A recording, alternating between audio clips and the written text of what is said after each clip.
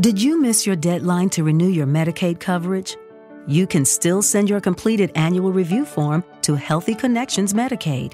You may be assigned to another health plan, but you can ask to come back to First Choice within 60 days of renewed Medicaid eligibility. It's your family. It's your choice. First Choice is the right choice. Renew and choose us. Visit selecthealthofsc.com/renew to learn more. It is Ryan here, and I have a question for you. What do you do when you win?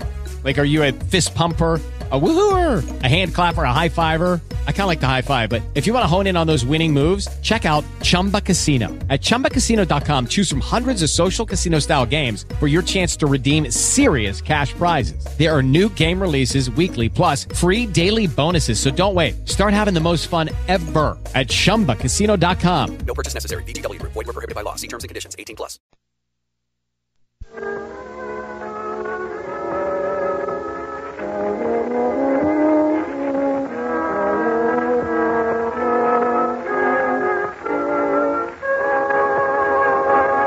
In just a moment, we will rejoin Sherlock Holmes and find out if his prophecy is correct. Ladies and gentlemen, your druggist is in a position to know cold-relieving preparations. He knows which are in demand. He knows which ones have proven themselves. So when thousands of druggists recommend bromoquinine cold tablets, when they say bromoquinine tablets are the largest sellers in their stores, it's the highest praise any product could receive. And that is exactly what has happened. In a recent survey conducted by one of America's leading research organizations and taken among over 2,000 American druggists, it was found that more than 87%, that's about 9 out of every 10, recommended bromoquinine tablets as an effective relief for cold misery. And in addition, a large majority of these druggists said bromoquinine was their largest selling cold tablet. So remember these facts, and at the first sign of a cold, get definitely proven bromoquinine cold tablets. Bromo, B-R-O-M-O. Quinine, Q-U-I-N-I-N-E. Bromoquinine cold tablets.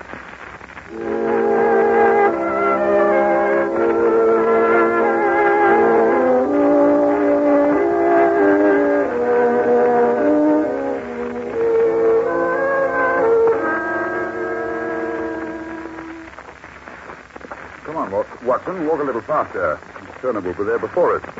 Really, you've become a perfect glutton. You should have finished your breakfast a quarter of an hour ago. Mr. Holmes, I've heard that Miss Turner's father's in a bad way.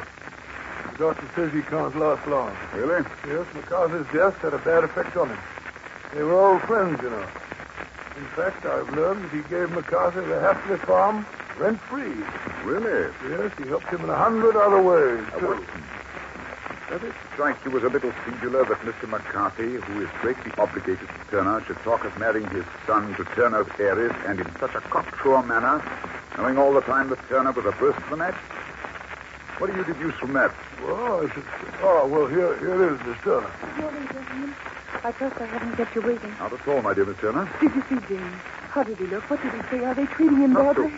so fast, my dear. One question at a time. Oh, I'm sorry, Mr. Holmes, only I'm anxious. Quite. Dr. Watson and I had a most enlightening chat with your friend, Mr. James McCarthy. Oh. By the way, I think you've misinterpreted the young man's attitude towards your marriage. Mr. Holmes, do you think... does he really? Yes, indeed.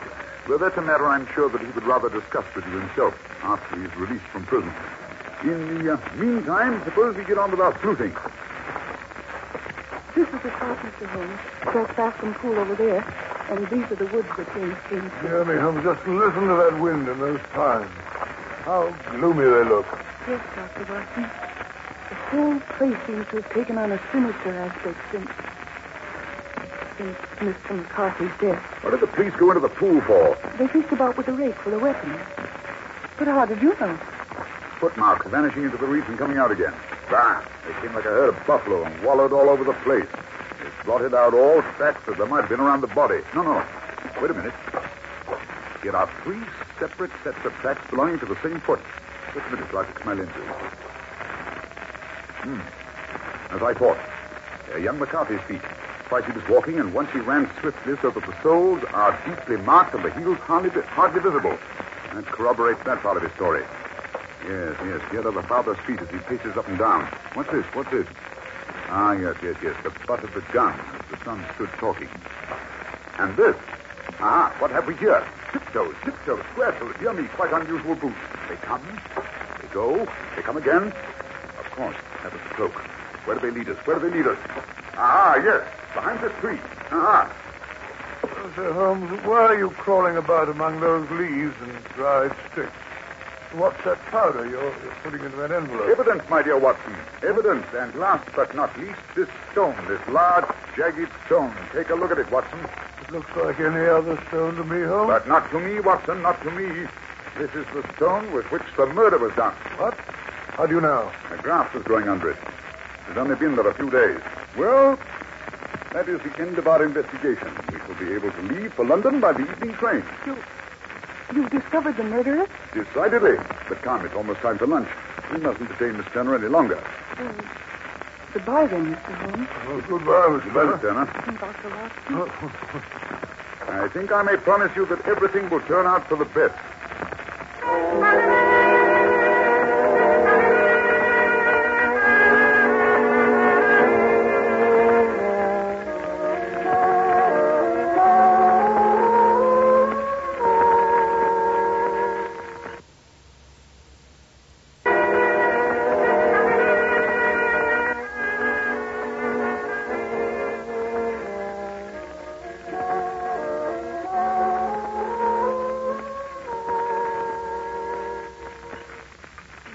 Food at this inn isn't half bad, Holmes?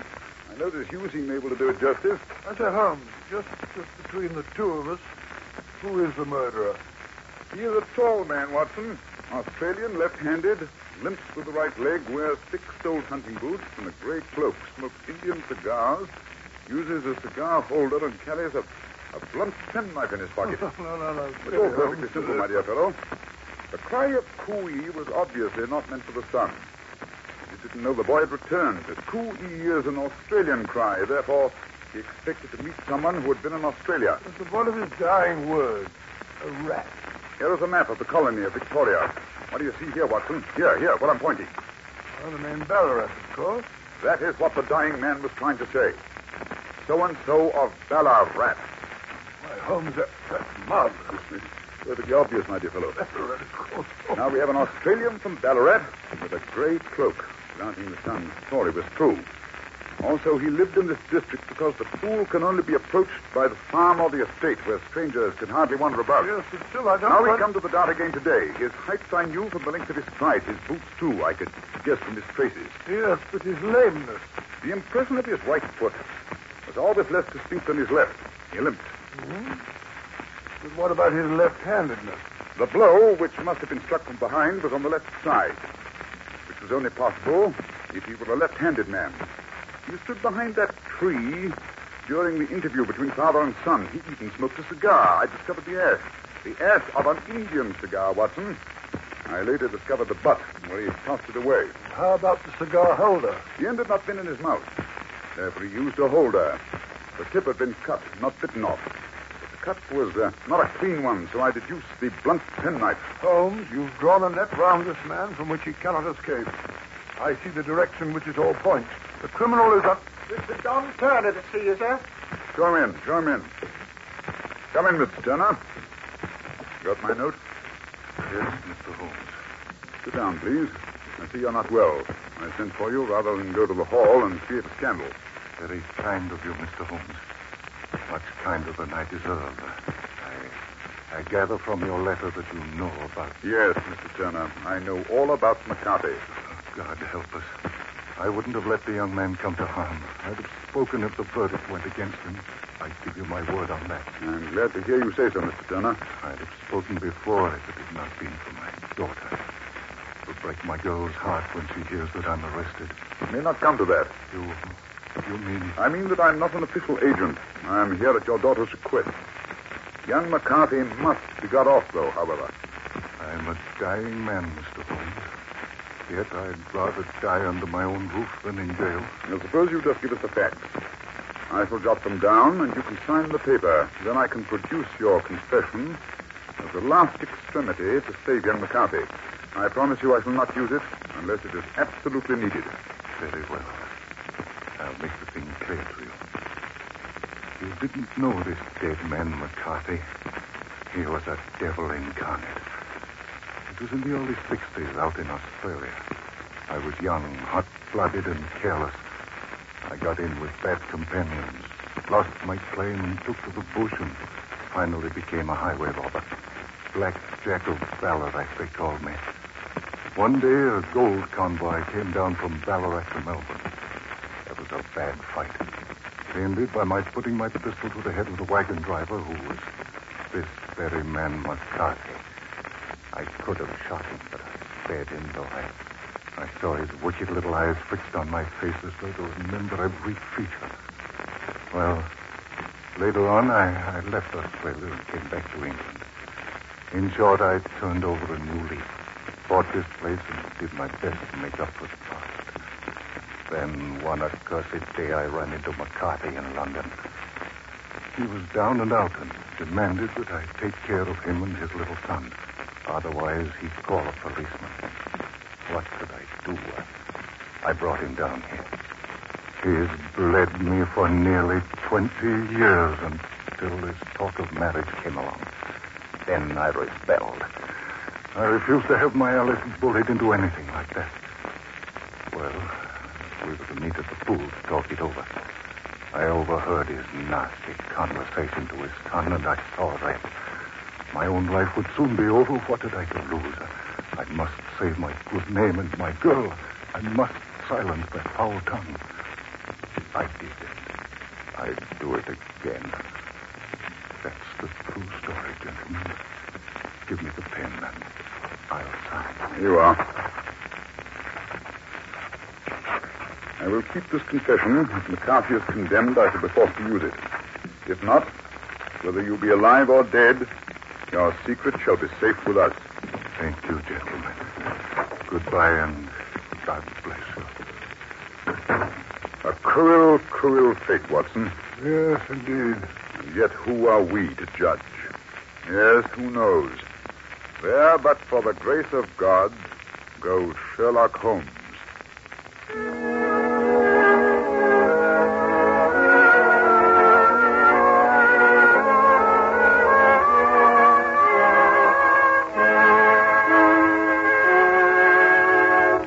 Fascinating story, Dr. Watson. And was James McCarthy acquitted? He was, Mr. Manning, he was.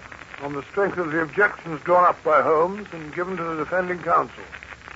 Mr. Turner died within the year. And the two young people, did they get married? No, you want the happy ending, eh? Yes, they were married.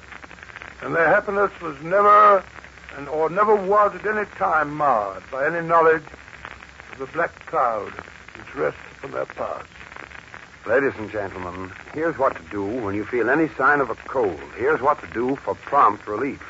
Go right to your druggist and say, a package of bromoquinine cold tablets, please. Start taking the tablets right away.